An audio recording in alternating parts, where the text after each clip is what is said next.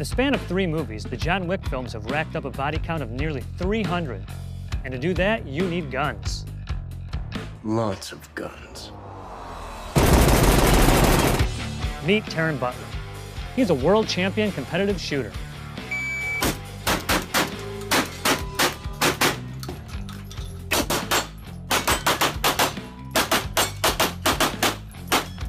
He's also the owner of Taron Tactical.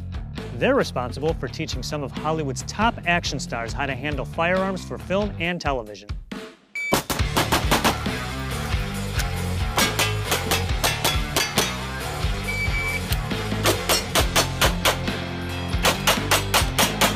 Today, for the first time ever, I'll be shooting a pistol, a shotgun, and an assault rifle just to see how Keanu learned to look like an expert marksman for the big screen.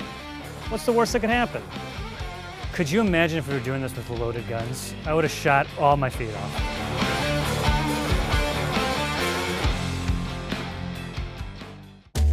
First, the stars of John Wick have to learn some basics before they can start shooting like international assassins. So we have this thing called a 180-degree line. So when you're on the shooter on the firing line, think of it like there's a force field pulling your muzzle downrange. Never bring the muzzle back past the 180-degree line. Finger off the trigger unless you're shooting. And always treat every gun as if though it's loaded. I'm gonna teach you how to check to make sure that they're not. After getting a feel for the pistol, it was time for the real deal. So we've got the 3 primary pistols of John Wick 2 and 3. This is the gun you were training with Jade. The gun that you see Keanu training with here on the range with a lot. In John Wick 3, Cherie suggests, he goes, John, since you've been gone, something new has come out. The 2011 Combat Master, loaded in 9mm major, 125 grain bullet, major business. So both guns shoot 9mm. Yeah. The difference is this gun here can shoot 9mm major. This is the 9mm major. It's a lot taller because it's got a lot more powder in it. The only difference is more powder. So regular 9mm on the left, 9 major on the right. Yeah, that was awesome. This gun here is Halle Berry's Glock 19 from John Wick 3. So when the shootout takes place, she grabs this gun off one of the bad guys. She enjoyed the hard work and training. She had 3 broken ribs through most of the training here. So she wasn't at her top. And same with Keanu, getting beat up on the horses, but she just got really good at it. And I'd say hands down, she's the best female weapons handler in Hollywood. Taron has Hollywood's action stars start with a small firearm and a simple combo. Let's do something fun and fast first. Okay. First off, no surfing. You're laid back. Okay. Like Jess Piccoli. Okay, start on this guy, the easiest guy in the world. I'm gonna say shooter ready, stand by. When you hear the beep, you're gonna come up. 2 to the body, 1 to the head. It's called the Mozambique. 2 to the body, 1 to the head. Yeah. Shooter ready, stand by.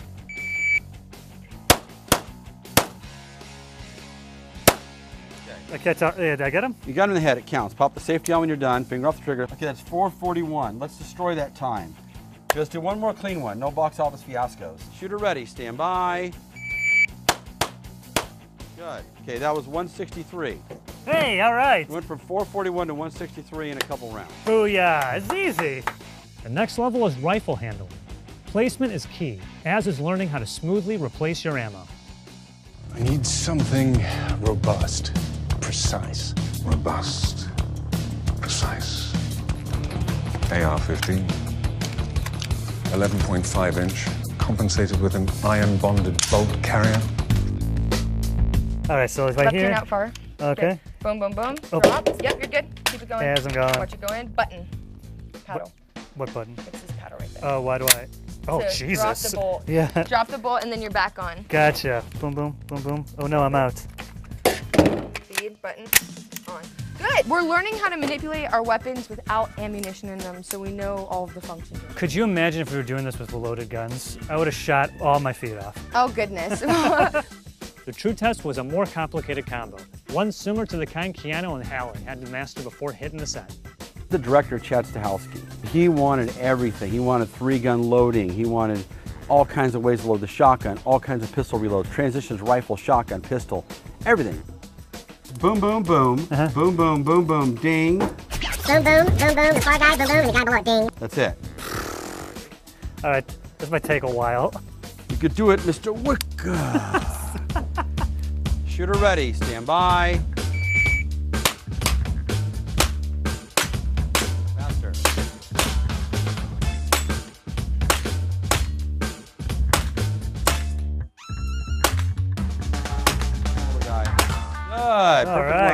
Safety on? Yes, sir. Good, 1367.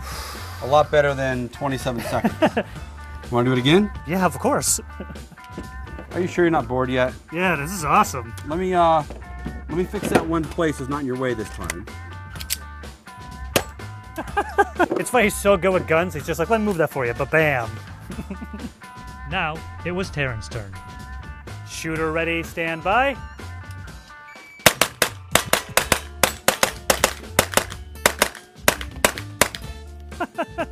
Five 5.17. That's ridiculous. Last but not least, it was time to try out a John Wick fan favorite. May I suggest the Benelli M4?